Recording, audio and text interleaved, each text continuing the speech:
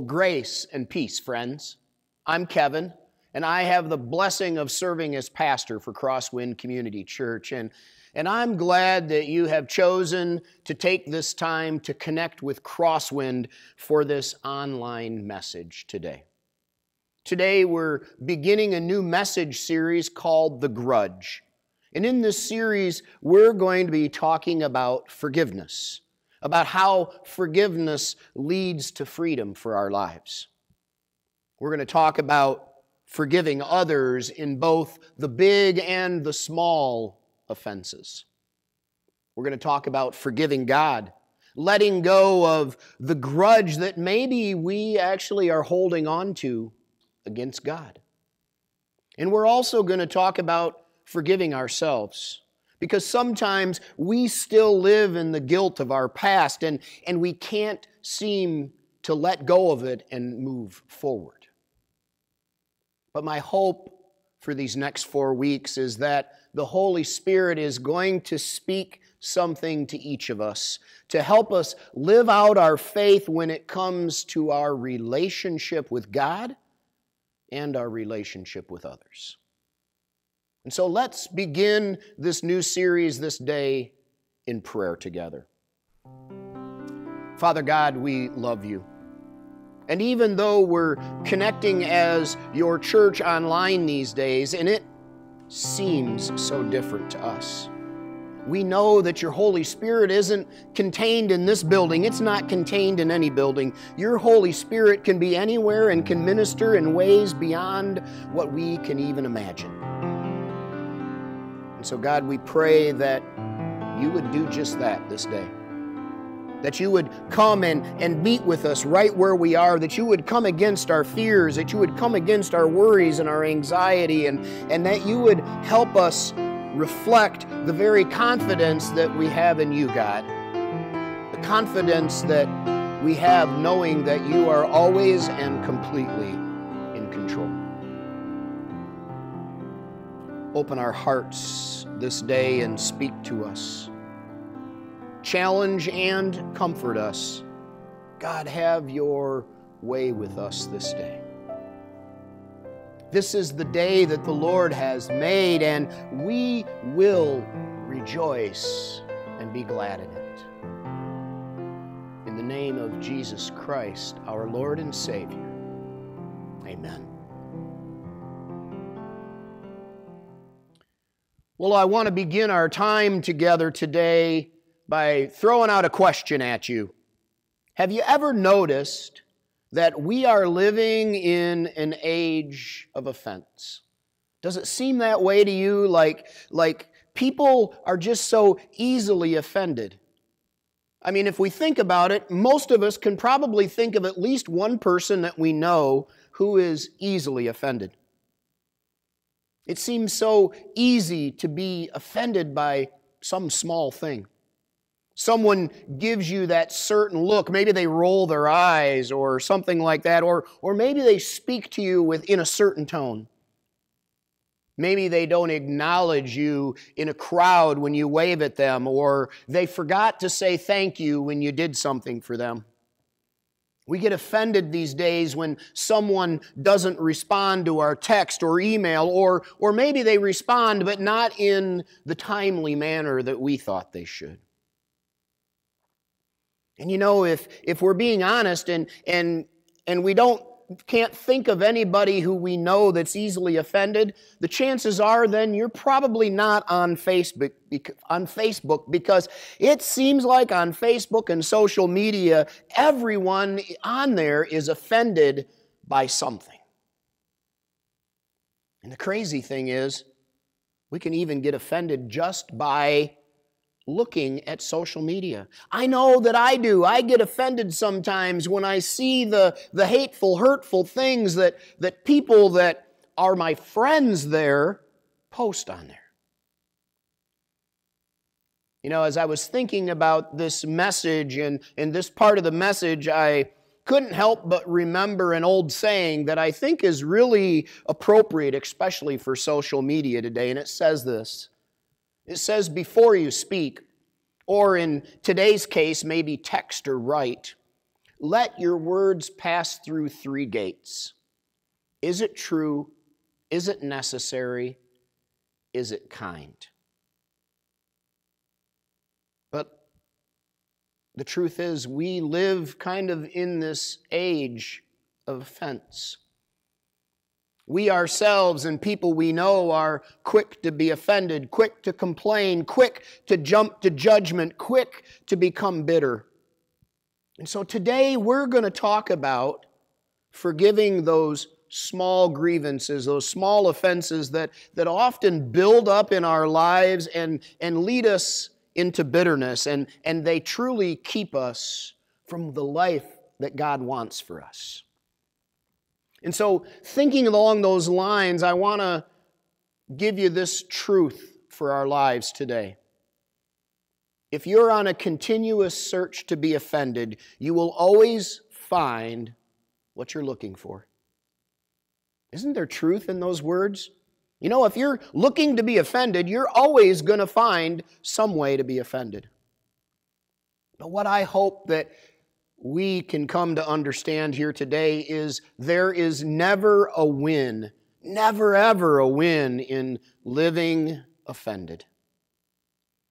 You know, I've never found myself saying, I'm so much better off because I'm bitter. Or I'm having such a great day because I'm offended over this small thing. Or my marriage is way better because I'm carrying a grudge in it. Friends, there's never a win in our living offended. And so here's maybe a better truth for our lives. Your life is too short and your calling too great to be offended by something so small. Your life is too short and your calling too great to be offended by something so small. Our calling from God, our command from God in the Bible is what? Is to love God and to love others, to show love from ourselves to others. In fact, I want you to take a look at what the Bible says. Today we're going to be looking at a few verses, 3 or 4 verses from the book of Proverbs. So if you have your Bible, or maybe you've got your Bible app, you might want to have it ready. And the great news, folks, is this is a video. So you can pause this at any time and turn to that scripture and then start it back up again. But I want to begin right now by having us hear and look at what the Bible says in Proverbs chapter 19, verse 11. Those with good sense are slow to anger, and it is their glory to overlook an offense. And so this is why, it's because of this verse that today's message is titled, I'm Over It. Because that's what it's basically saying here. In a way, it's those that are slow to anger. It is their glory to overlook an offense, to just be over it. And so, wherever you're at right now, whoever you're sitting with, just turn to somebody and just say to them, I'm over it. I'm over it. You know, that's another one of those phrases that sounds really good rolling off your tongue. Years ago, my clergy mentor called those pious platitudes. In other words, they were cute little quippy sayings that pastors like to add into their messages. But how do you and I, as followers of Jesus, how do we as followers of Jesus really get over the grudge? How do we grow past those little daily temptations to become offended by just small things? Well, I'm going to give you the answer. I'm going to give you really the sermon in a way in one statement, and then we're going to spend a few more minutes just kind of unpacking it and looking at it. But here's the answer to that. We close the gap with love. We close the gap with love. Now, another verse from Proverbs is Proverbs chapter 10, verse 12, and it tells us that hatred stirs up strife.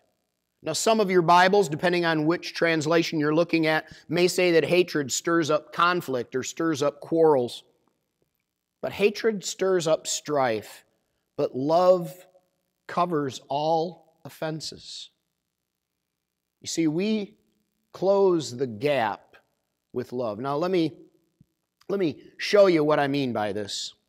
You see, in every interaction, there's a gap. There's a gap between an action and our reaction. Someone says or does something, and there's that split second, maybe a few seconds, maybe a few minutes. It's a micro gap, really, where we make the decision how we're going to react. There's always an action, there's a gap, and then there's our reaction. And so the key here for you and I today to understand is this. You and I get to choose what we put in that gap. And what we put in that gap is most often based on how we interpret that person's action, how we interpret what they say or what they did, how we interpret their meaning for what they said or what someone does. You know, the very definition of a grudge is being angry or harmed by something that someone did or we think they did, we feel they did. You know, the problem that we have, though, when we are trying to fill the gap, when we're trying to figure out what someone said or what someone did, is most often we are horrible interpreters. We read more into it than we should, or we hear things in it that we shouldn't. And so there's always a gap, and you and I, we get to choose what goes in that gap. And so what do we put in there? Well, I kind of just told you, didn't I? Love, right? We choose to close the gap with love. Easy peasy, right? But we need to remember a couple things.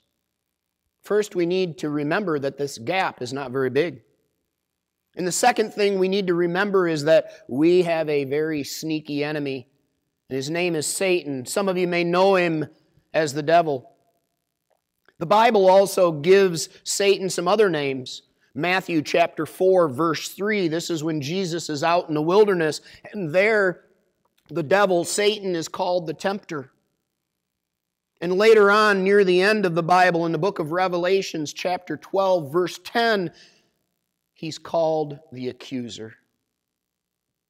So you see, the devil, the tempter, wants us to interpret others' actions in a negative way. The devil wants us to look at it in the negative and to fill those gaps with accusations. Because accusations eat away at marriages. Accusations will tear apart friendships, and accusations will destroy churches.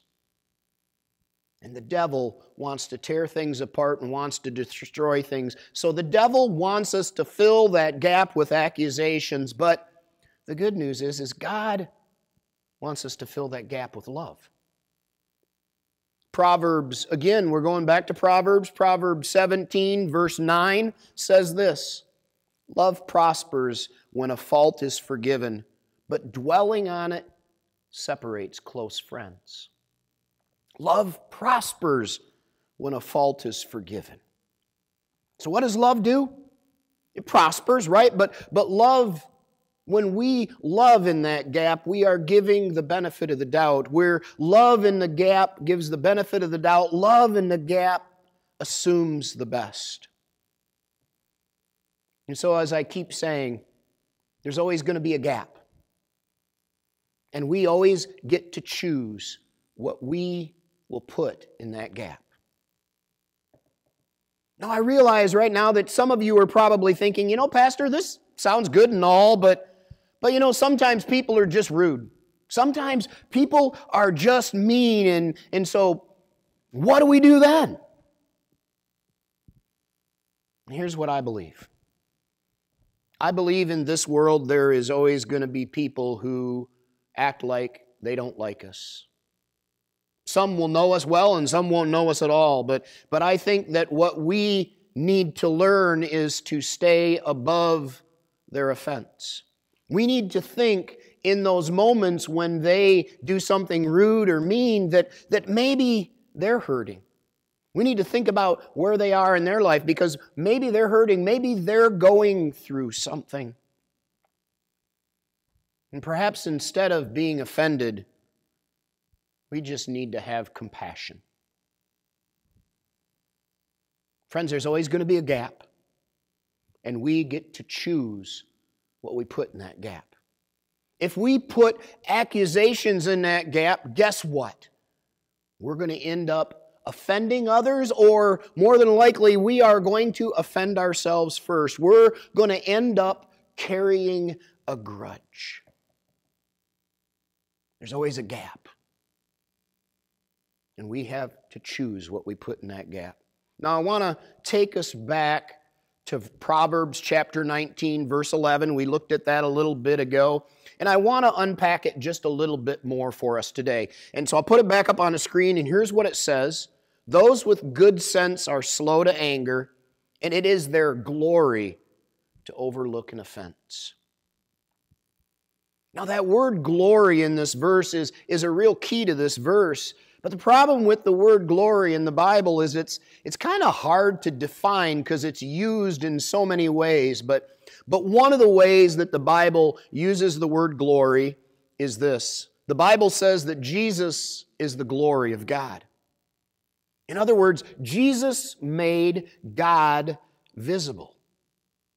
And so if we, in light of that definition of glory, use that in this verse, what we're going to find out is that this verse is telling us that it is God-honoring to overlook an offense. That in overlooking offense, we are making, in a way, God visible. We're making God's love visible. But what does it mean to overlook an offense? Well, first of all, let's understand that overlooking an offense is not the same thing as just pretending it didn't happen. Overlooking an offense requires us to make that conscious decision to let it go. To let it go. It's really not that big. We just need to let it go. You know, in Matthew 18 conflict resolution policy that gets used in churches when there's an issue of conflict, the very first question that's asked of the people or persons or group that's in conflict is, can you let it go? Can you let it go? The very first step in overlooking an offense requires our conscious decision to let it go. In another way to look at it is overlooking an offense is actually a form of forgiveness in real time. Isn't that cool? It's a form of forgiveness in real time. We're choosing right then to not be offended. We're choosing right then to put love in the gap and to let it go. We're choosing right then not to let that weigh on us and slow us down. We're choosing right then not to let it distract us from the purpose that God has for our lives. So when someone makes a snarky remark in person or on Facebook, I'm over it. Or maybe a coworker doesn't invite you to a party, I'm over it. Someone doesn't say thank you when you've done something for them, I'm over it. See, we're going to grow into this idea of overlooking the offense. If we live into these words in Proverbs 19, we're going to overlook the offense because our calling is to be a representative of Jesus. Our job as followers of Jesus is to reflect the love and the life and the peace and the presence of Jesus to the world.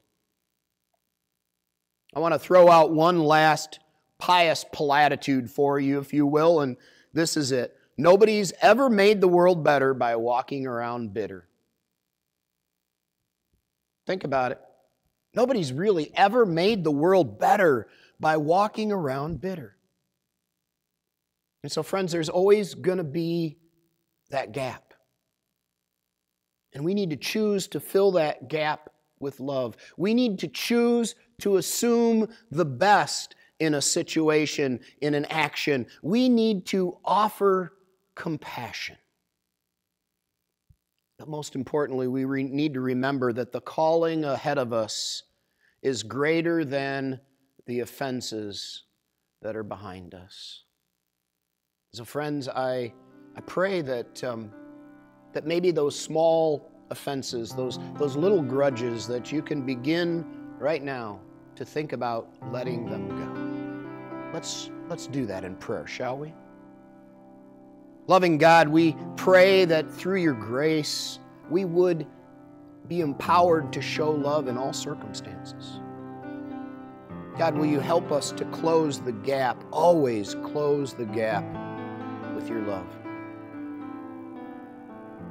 God, I believe that there are some experiencing this message that are living in an offense. They're holding a grudge. They've got something that's been weighing on them. And God, will you just help us get over it? Will you help us move past it? Will you help us to offer forgiveness and to receive your forgiveness for ourselves? God, we pray this day that you will help us in our marriages and in our relationships and in our friendships and in our online interaction to close the gap always with love in ways that honor you.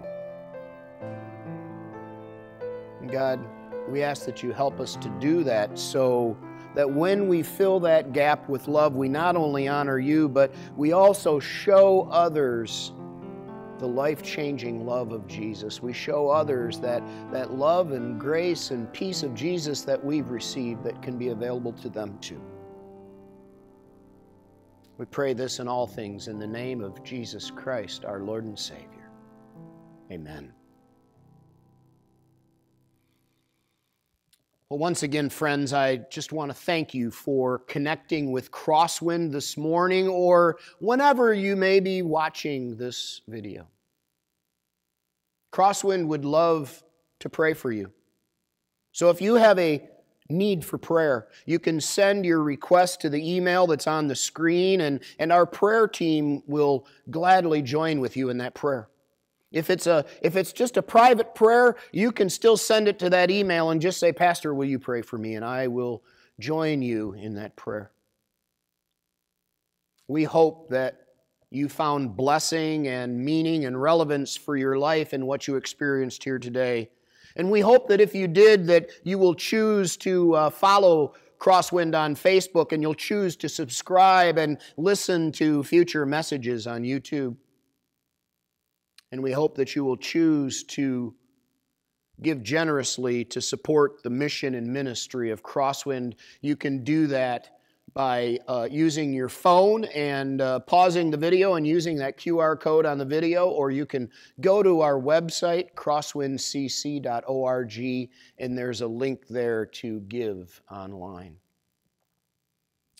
And now, as we begin to wrap this service up in song, may the grace of Jesus, the love of God, and the fellowship of the Holy Spirit be with you all.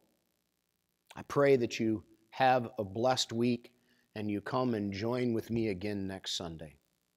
God bless.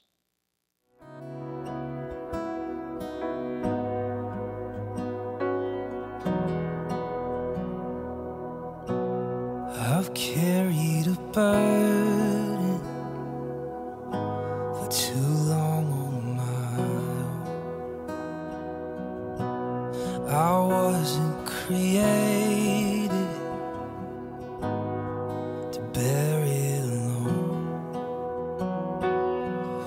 I hear your invitation to let it all go. Yeah, I see it now, I'm laying it down, and I know that I need you. I run to the Father, I fall into grace. I'm done with the hiding, no reason to wait. My heart needs a surgeon, my soul needs a friend. So I run to the Father again and again and again and again. Oh, oh, oh, oh.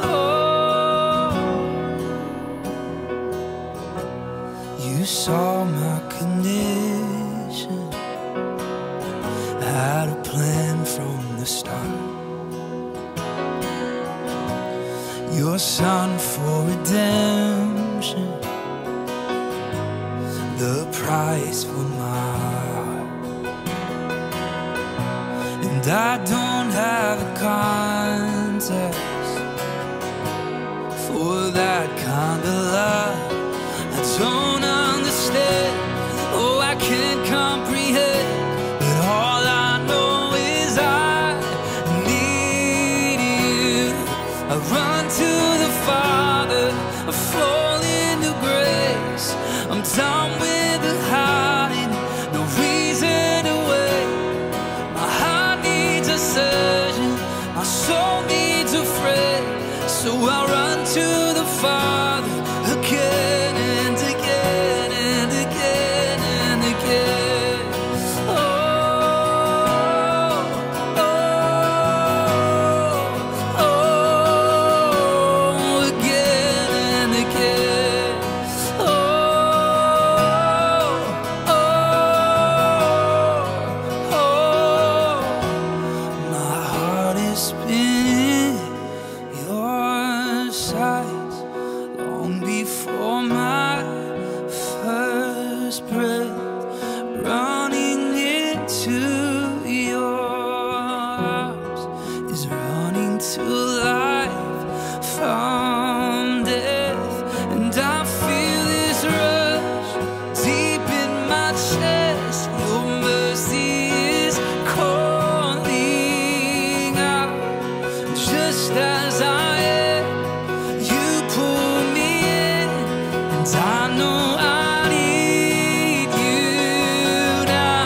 My heart has been in your sight long before my first breath, running into your arms is running to life from death. Oh, I feel this rush deep in my chest. Your mercy is calling out. Just as I am, you pull me in, and I know I need you now. I run to the Father, I fall into grace. I'm done with the hiding, no reason to wait. My heart needs a surgeon, my soul needs a friend. So I run to the Father again and again.